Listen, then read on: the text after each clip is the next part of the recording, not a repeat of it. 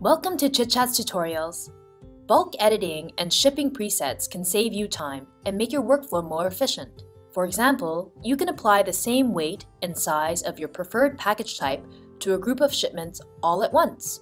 Let's start by importing from your Etsy store.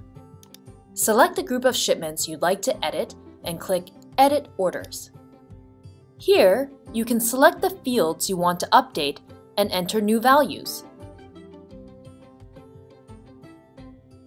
On the right side, you can see a summary of all the unsaved changes you've made. After you click Save Edits, these changes are applied to the selected shipments. You can see a small icon next to each shipment indicating that the shipment information has been edited.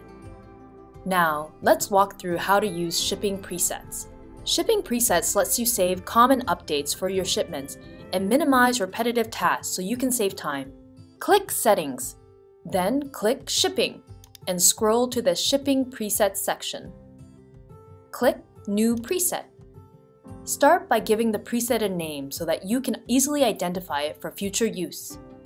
Next, select the fields you want to update and enter the values, just like you did for bulk editing.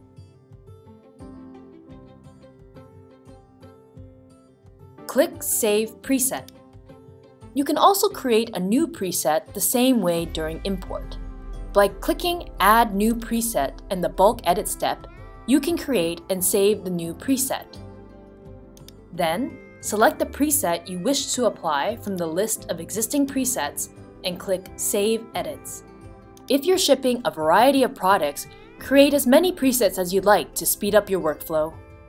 To learn more, visit support.chitchats.com or contact our client support team directly at support@chitchats.com.